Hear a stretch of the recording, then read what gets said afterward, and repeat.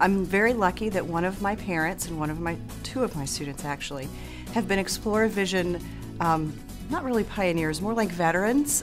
One of my students this year, one of my national winning students, this was her 4th year entering ExploraVision. First year as a national winner. So I've been very lucky to have that kind of support around me and kind of actually guiding me through the process too. I definitely have a process.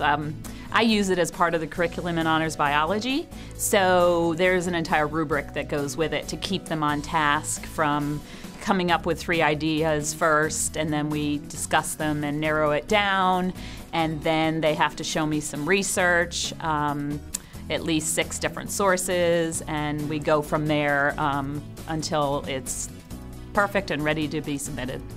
I ask kids that are good at school, can do their own work, and they're just interested in science and they have really good ideas. And then I also look at their parents because they're going to have, since they're younger, they have to go home and figure out, you know, like a homework project, do some research. And this is kind of the first time they've really done a lot of research.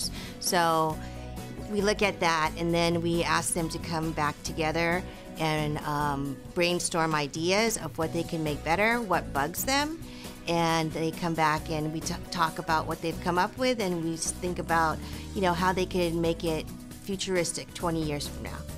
So this was my first year entering the program, so I tried taking a very demanding task and breaking it down into smaller parts. So in terms of the process, the students start in the beginning of the year with a proposed project. From there, we have conference and kind of narrow down their topic. And then there's a series of steps they complete before the final research paper. I make them submit an annotated bibliography, an outline, and then a rough draft, which I edit, and they also experience peer editing. And then finally, by January, it's time for them to submit their final project. I'm pretty adamant about the process, and in our school building, anyone who wants to do it is welcome to do it. I don't like being tied to grades or what people think, you know, is the standard to go by.